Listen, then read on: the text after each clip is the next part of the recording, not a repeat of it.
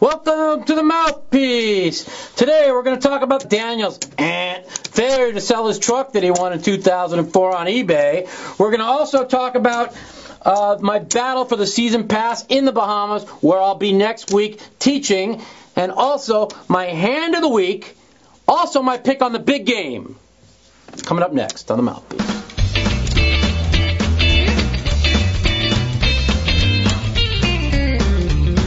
Rumor has it that Daniel Negreanu, my good friend, tried to sell his truck on eBay that he won in the 2004 Best All-Around Points Championship. Unfortunately for him, he couldn't even get Blue Book value of $21,000. Daniel, where's the love, baby?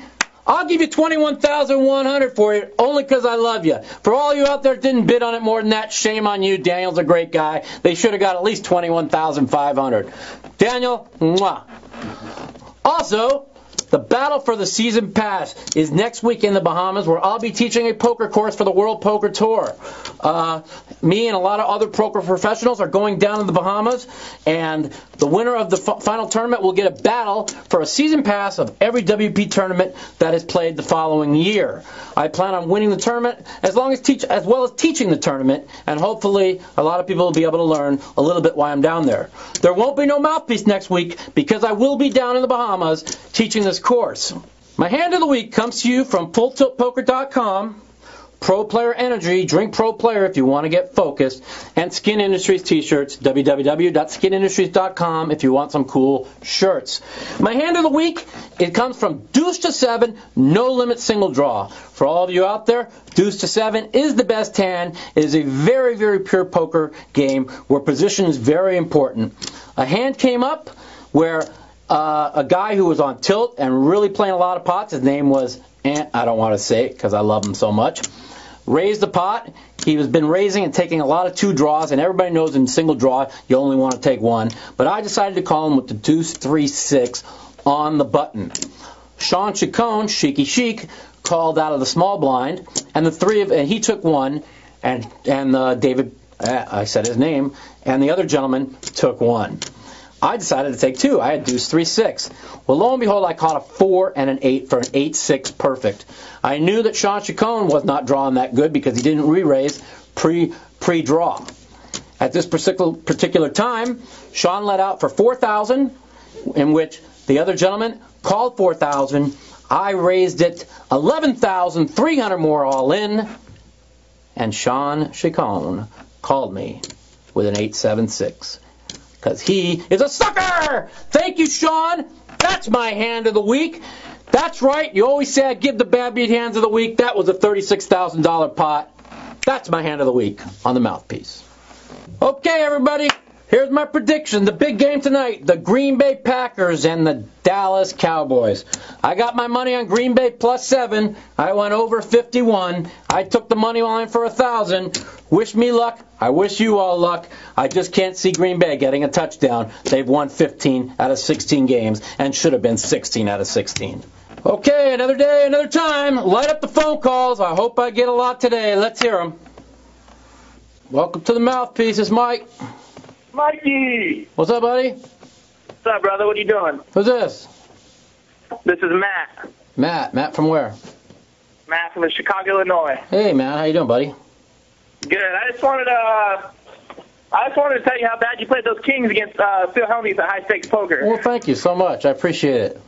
I'm just kidding. Did you put them on pocket queens or pocket jacks there or what? I had them on Deuce 7 or 2 queens, and I just decided that I didn't want to go broke on the second hand of the season 4, and because I was only on one buy-in, and he knew I was on one buy-in, so he took advantage of it. But I ended up making big money on the show, so you know I'm happy with my laydown.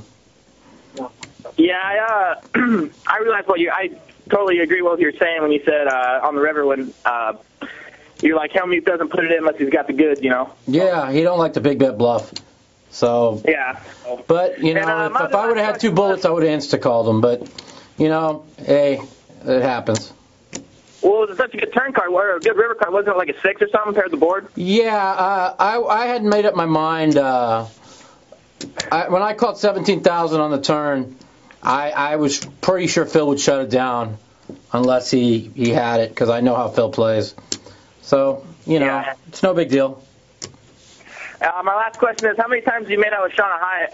I wish 0. She's married, just had a baby. My Mikey. Take care, man. Thanks for the call. All right, brother. See you. Welcome to the Mouthpiece. It's Mike. Hey, Mike, how you doing? Hey, buddy. How you doing? Who's this? It's Ryan from Alberta, Canada. Hey, Ryan. How you doing, buddy? I'm doing great. Long-time listener, first-time caller, I guess. Beautiful, beautiful. But, yeah, I just noticed on the boot camp website there that they're promoting your name is coming out there for next week. Yeah, I'll be out in the Bahamas next week for the Battle for the Season Pass. Yeah, I'm going to be there too. Oh, really? Yeah, Great. It'll be nice to see you down there. But I guess my question is, given I'm going to be down there, what trying to improve my game, I guess, who would be probably the best people to be trying to talk to help me with that? As kind of a novice to intermediate player. Well, I mean, there's going to be a lot of players down there.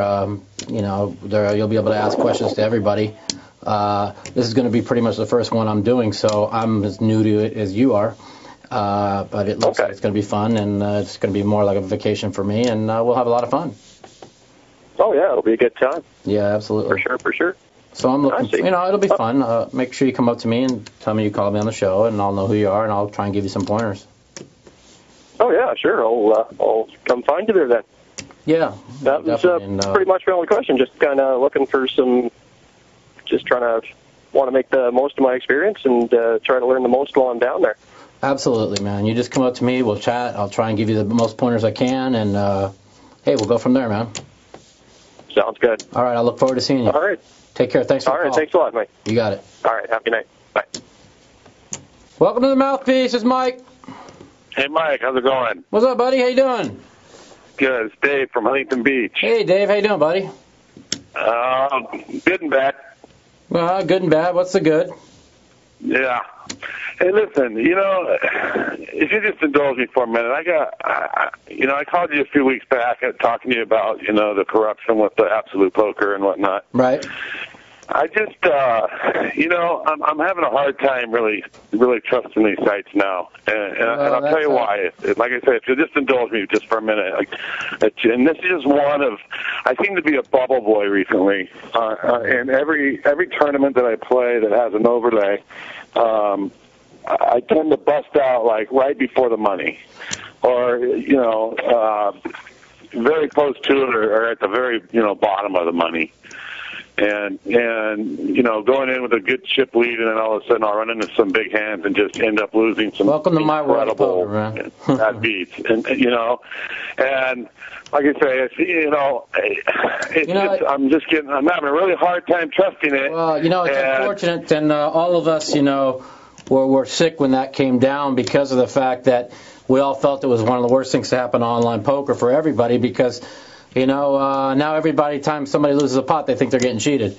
And yeah, exactly. And I don't want to be that way, but it's just. I sometimes feel the same way, but you just got to let it go and believe that that everything's on the up and up. And I believe it's all on the square. I joke around a lot and say, oh, it's rigged or whatever, but I don't believe it is. I just, it's very streaky, and it is what it is, and. You just got to deal with it. I don't think anything's going on. I very seldom see really much fishy stuff. I mean, except for the fact I get rivered every hand, but that's what it is. Yeah, well, me too. Now, especially recently, and it just seems that it seems to happen more to me in tournaments where there's overlays, and I'm talking huge beats, Mike. When I flopped the king at the World Series final table in 2005, it come 2 running hearts, cost me $7.5 million. So. Nothing could be worse than that beat. It's just poker, and you just got to deal with it, and you'll be all right. Right. Well, I figure you can feel for me more than anybody. No one runs worse than me, buddy, online. So you're barking up the wrong tree. But it is what it is. Yeah. Thanks for the call, man. I appreciate it. Call me anytime. I needed a vent. I appreciate it, Mike. Like I said before, I'm a huge fan of yours, and keep up the good work, man. Thanks, man. Call me anytime. I'm looking forward to your book. I really am. I'm definitely looking forward to that. Thanks so much. All right, take care. Later. Welcome to the Mouthpiece, Mike. Hey, what's up, Mike? It's Blake from Los Angeles. Blake from Los Angeles. What's up, buddy? Hey, what's up? I was wondering, where's some of your favorite places to play when you're in Vegas? I turned 21 soon and I'm heading into town. What limits you play? Pretty small, like 2-4, no limit. You could play anywhere. The Wynn, Bellagio, Mirage. Probably for a 2-4, no limit game, I'd probably say the Wynn or Mirage. Are their poker rooms pretty big over there? Yeah, they're all really. You'll always get a good game in either one of those places. Gotcha. How's the Cactus games been treating you this week? I never win, but things are all right. I've been playing some live, and the only thing I win out is football, and I never won a football in my life. Gotcha. You been at the big game at all lately? What's that? You been at the big game at all lately? No, I've been playing live. I'm playing some 4-800 mix, and I played a little bit 2-400 no limit deuce to 7 for about 10-15 hours the other day, and was stuck like 50,000 and ended up losing like 8,000. So no big deal. But I'm just trying to get into playing a little bit more live. Gotcha. And one more question. I was watching the High Stakes Poker episode that just came out, and they showed the last part that Jamie Gold was there. Right. Did you just think he had some pretty bad setups, or were they some pretty bad calls? I didn't really watch it much. I mean, the only hand I really watched on that show was when the producer told me to watch the hand when he had kings and Sammy had aces, and that was one of the ugliest hands I ever saw played. But other than that, I really haven't watched much, but I heard it wasn't pretty. Yeah, it was pretty bad. Did you think that Sammy should have bet the river? Or you think he was actually scared? It was the easiest bet in the world on the river. He might as well turn his hand face up. Yeah. So, it's all right. It's I don't know if he talked him out of the bet or what. I don't know what happened there, but it was kind of weird. Gotcha. All right, well, I don't want to take up all your phone. No problem, man. Thanks for calling, and call anytime. All right, later. That's all for all you out there. I will not be on the Mouthpiece next week. I will be down in the Bahamas for the Battle of the Season Pass. So next week will be probably the last week in a long while that we won't have a Mouthpiece. So for all you out there that called today, thank you. And for all you that didn't, f*** you. Have a great time and a great day.